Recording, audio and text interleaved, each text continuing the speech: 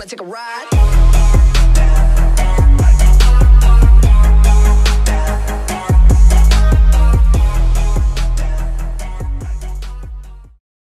Alright guys, Dusty Diagspeed.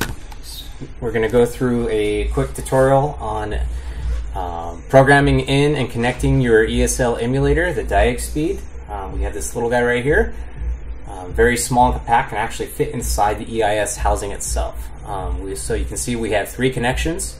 We have our power, our K line, and our ground. Those are soldered to the board. And then the other side of this thing, we have the wires inserted just for programming. You can set them up however you want. These ends have been tinned so that they're a little more rigid, and we have them inserted into our bench test harness. This can also be done inside the car. Always make sure that you're referencing the diagram for connection, not the color of the wires, just to verify that you're not going to smoke something. Okay? I always tell people to refer to the Diagspeed Bible, which is the manual. Let's go ahead and open that up. So we have our connection for the ESL. We're looking at the actual factory ESL, pins 1, 2, and 3. Those are the ones I recommend connecting to. Pin 1 for ground, pin 2 for power, and pin 3 for K-line. So that we can get this thing programmed in. Okay, so just like the other black box emulators, when you insert the key, we see 3 flashes. The other ones would make a noise. These ones just flash at you. 1 when you remove it, 3 when you insert it. Okay, it's not programmed. So at this point, we're already assuming that you have done a password search of the key and have your password.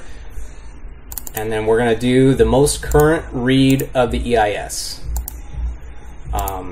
Let's first go ahead and load. I have an older file with the password in it. So there's my password. Here's a read, but it's not current. Remember, if it's not current, when you go load it and program it to your ESL, it might not respond because the current hash does not match up. It might take a few minutes for it to do that. A lot of guys assume that something went wrong in the process. So, got a current read. Got a password in there. We're going to go ahead and save it. Let me just save it over my existing file. Yes, I'm going to replace it. Okay. So on these emulators, you're going to open up ESL W204 emulator. I'm going to go ahead and hit read here at the top. Okay. If this is a completely version one, there might be some data there. Either way, when you get it, you're going to want to go ahead and hit reset. And you saw the light flash there for a moment. And go ahead and read it and verify that you have a current FFF status or erase status showing up in the top. Okay, now that it's erased, we're going to go over to ESL tools just like we would on a regular emulator or steering lock. It's a ESL with NEC type, and this is for W204 212. Okay, you must have this selected before you load your file because we're basically telling the tool that we are loading an EIS file and we need to reformat it so that we can write it to our ESL. So once it's in there, it'll go ahead and go on the server, calculate, and rewrite the file in a format that we can use. And then you're going to hit personalize ESL. See a light flashing as it's programming in.